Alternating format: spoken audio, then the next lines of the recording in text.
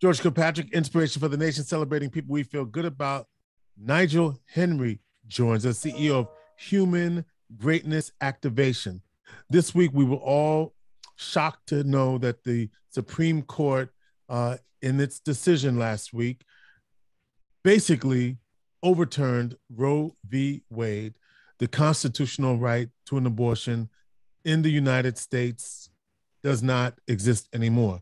Now the states like New York and other states have, when they saw the draft opinion, they codified their laws to make sure that everyone in at least New York has the right to choose.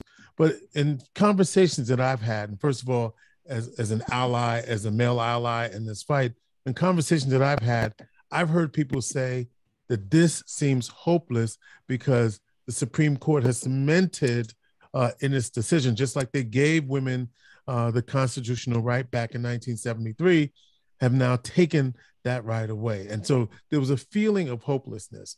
And so, Nigel, when I think about this perception of hopelessness, I think that this is something not only that affects how we feel about this legislation, but it can affect how we think about our lives, our communities. And so the thing that you and I are talking about today is how to liberate our thinking and get out of the mindset of hopelessness. All right, so Lionel, you've got some thoughts about how we can liberate ourselves from this perception of hopelessness. Let's talk about some of those ways that happens. And you believe that this is an illusion. Talk to me. Yeah, I think one of my first responses is like hopelessness means a state of not being hopeful. And automatically, anytime I hear the word not, which is a virus word, I hear malfunction. Mm-hmm. From my awareness, all human beings were created with the spirit of hope in them. And every time I think of spirit of hope, I think of George Kilpatrick, inspiration for the nation. Like, that's him. And so if you're not seeing hope and possibility, then something is interfering with your mind.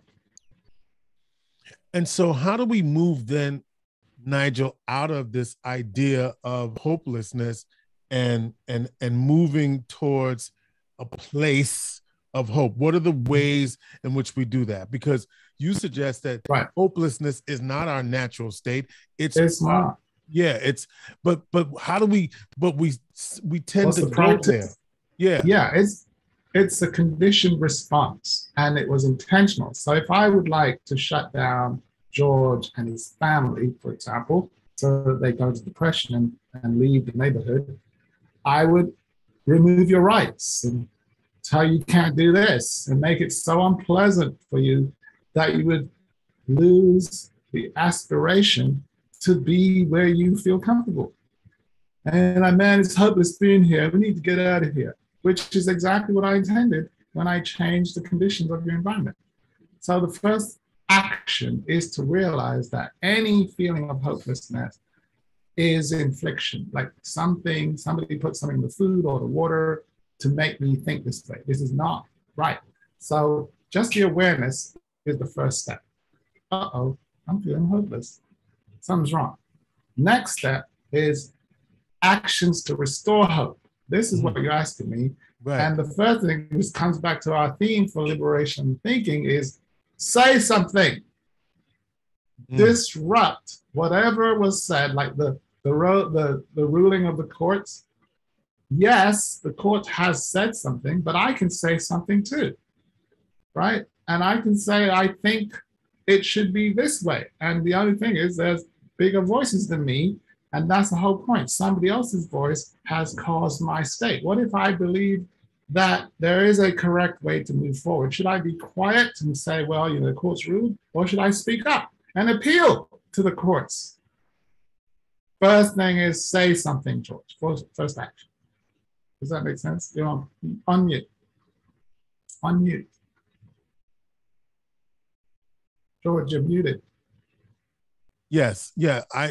What I'm saying to you is, I want to go back to something you said earlier, because you insist that the external doesn't Yes. that it doesn't matter.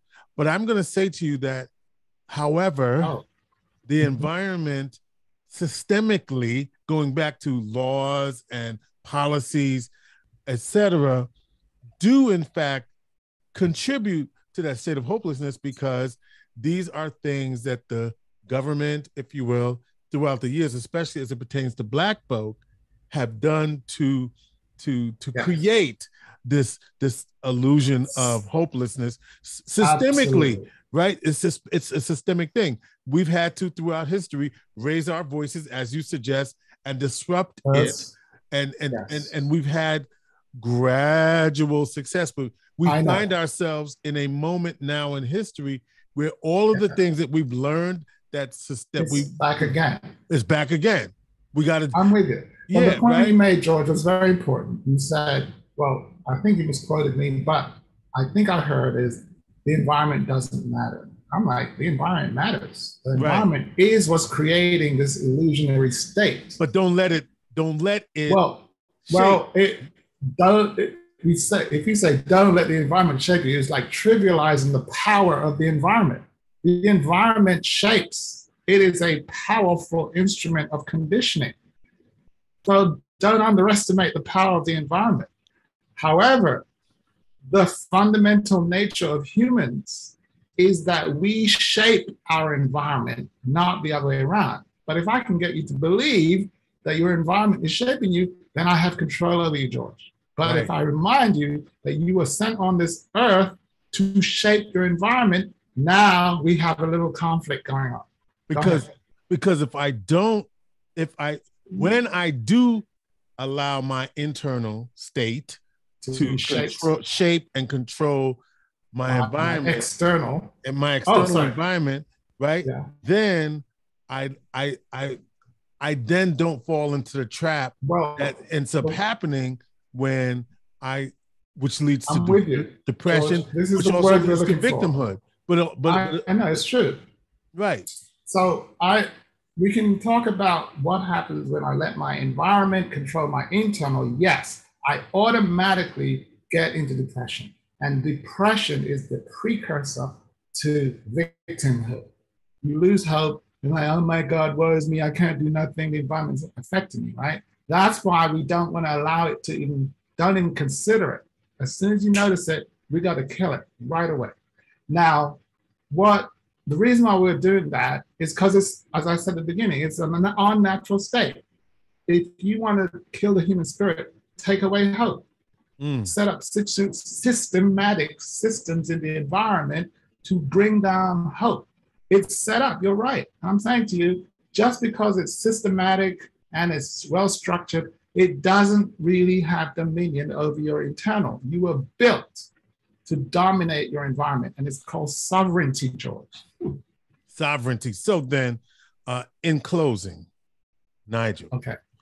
Yes, George. How do I then take this to liberate my thinking so that I choose hope rather than hopelessness? You see what I did there? First thing, beautiful, George. I saw the choice. That's the truth.